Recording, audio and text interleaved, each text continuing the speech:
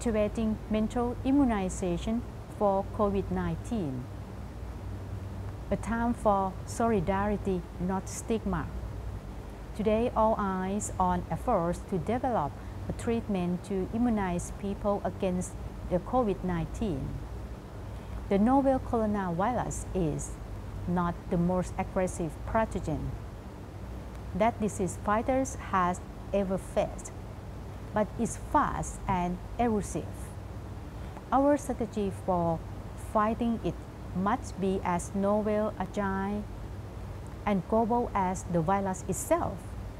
The battle starts in the lab, but it will be won or lost in the delivery. While we are waiting for a COVID vaccine, let's not forget to activate our mental immunization from inside out. Even though we are living in difficult times, our future is still bright. As an expert in social science, in particular educational technology, I have continually explored what I can do to unleash our spirit to fight against COVID-19. In this talk, I will briefly offer the findings from my current research to make these ideas a reality. As a full-time lecturer at Assumption University, I can share my experiences in two aspects. As number one, a current higher education situation, and two, an idea to activate mental immunization for COVID-19. According to UNICEF, around the world, the COVID-19 pandemic is overstretching health services, medical goods are in short supply, and transport disruption have left supply chains facing historic strain. Consequence in activating mental immunizations happen when it comes to life post-pandemic. Mental health play the major impact. Mental health will have a major impact regarding what is happening during the pandemic.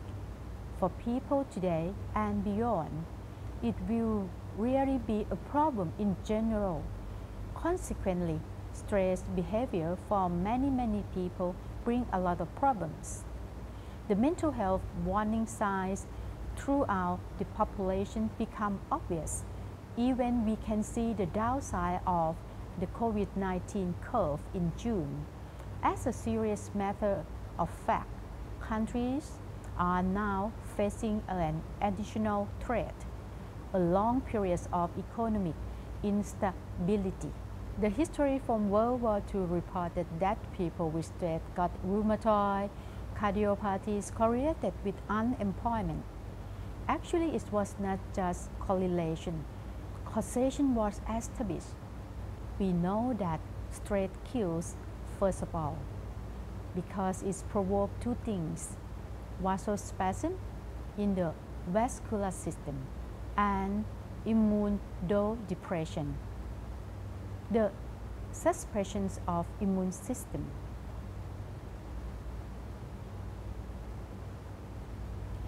The priority is to act now to address the mental health needs associated with pandemic, since there will be enormous long-term consequences for families, communities, and societies. As the researcher, the mental health consequences need to be studied seriously and ensure that the impacts of study should widespread availability of mental health support. Many experts claim COVID-19 as a black swan event, while some experts deny this idea because COVID-19 is only a gray rhino event. A black swan event is an event defined as unpredictable, having severe consequences, and so-called hindsight bias. This is because COVID-19 is the cataclysm that has caused great economic hardship and that could not have been foreseen. Policymakers can therefore use data for this crisis to plan for future crises. Institutes should learn from what has worked best and make it part of their value permanently. COVID-19 is a grey rhino event, an event that is high probable, with a high impact and yet negated. A grey rhino event is not random, but occurs after a series of warnings and visible evidence. First, the consequences are without a doubt severe, both for people and the economy. The COVID-19 pandemic is very much a predicted event. If we compare crisis caused by the virus to the financial crash of 2008, it is really different. COVID-19 is a real phenomenon that cannot be explained. The only common characteristic of the two is it shall pass and our economy will recover. For the education part, it was happened that online learning done via interactive application or live online classes. 5G technology has become a more prevalent system in many countries. Colleges, companies unite to help with a better education. A digital division also mentioned that less digital savvy families could be left behind. The technology part, the cloud capacity is an essential means for a remote home-based workforce. Machine learning, this is a powerful tool that can help to understand the disease. Virtual experience, virtual reality technology allows people to travel and communicate while at home. Desktop, laptop computers, they already become more useful for students than the smartphones. The fast-moving nature of the COVID-19 outbreak means many short-term conclusions rapidly become outdated. It doesn't mean that we should not devise long-term preventive strategies. Part of the finding of my current research has found that majority of people agree that every nation must fight strongly against COVID-19. An idea to activate mental immunization for COVID-19 as the roles for higher education comprise of growth for students, co-creative model, remedy of the commons, thriving in balance. Growth for students.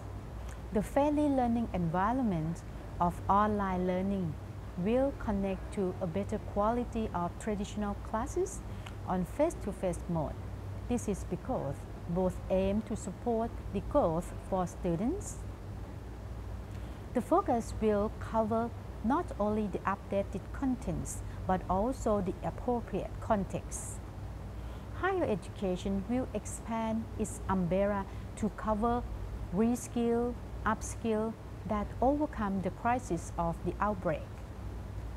The free online short courses will be available more than before from all over the world.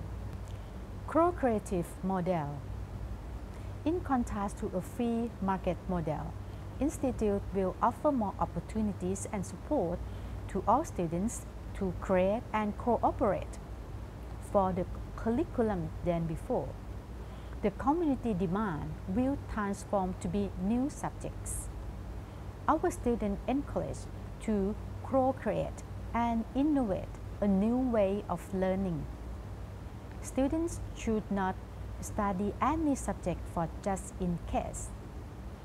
The industry and business sectors will be involved more in the higher education to contribute to solve the problem through project-based learning or problem-based learning. Remedy for the commons. The trend for a remedy of the commons will eliminate an exploitation of the commons. Strategies to deal with current challenges are: be kind, as students and their families will remember how institutes support them under pressure. Be digital, as this will not be the last gray rhino or black swan. Be aware, as recovery in the higher education will focus more on future strategies such as environment, social and governance. Potentially shipping from short-term benefit. Maximization.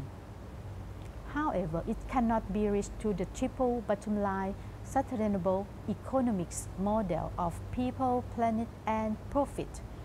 The next phase must only put people and planet first. Thriving in balance. The moment of life have changed to balancing the mental and the physical. A sustainable economy and well-being together with natural resources based upon humanity's wisdom will be a major goal. All of these challenges present an opportunity for innovation, not only creating vaccine formulation, but also how to take the best care of active mental immunization. Together, we can unlock the pathway from imagination to implementation.